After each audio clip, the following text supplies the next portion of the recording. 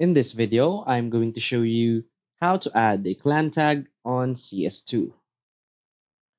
So please watch the video until the end and follow this tutorial step by step to avoid making mistakes. So let's get started. So in this video, I'm only gonna show you if it's possible to add a clan tag on CS2 or is it not. So first, let's open up our CS2 game and go to our settings.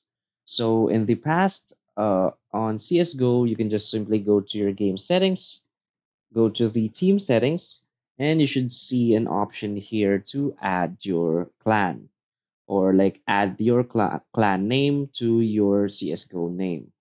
But in CS2, there is no such feature. So as of now, adding a clan name or clan tag to your name is not possible. So just wait for next updates. Maybe they will add this feature to CS2.